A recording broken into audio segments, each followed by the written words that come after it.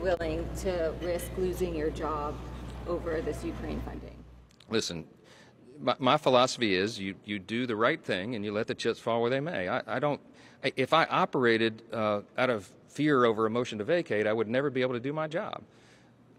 Look, history judges us for what we do. This is a critical time right now, a critical time on the world stage. I could make a, I could make a selfish decision and do something that's different, but I'm doing here what I believe to be the right thing.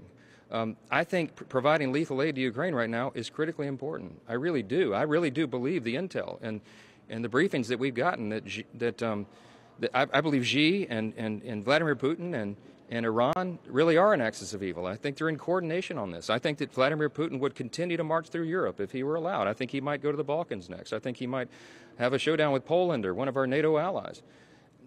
To put it bluntly, I would rather send bullets to Ukraine than American boys. My son is going to begin in the Naval Academy this fall. This is a live fire exercise for me, as it is so many American families. This is not a game. It's not a joke. We can't play politics of this. We have to do the right thing. And I'm going to allow an opportunity for every single member of the House to vote their conscience and their will on this. And I think that's the way this institution is supposed to work. And I'm willing to take personal risk for that because we have to do the right thing, and history will judge us.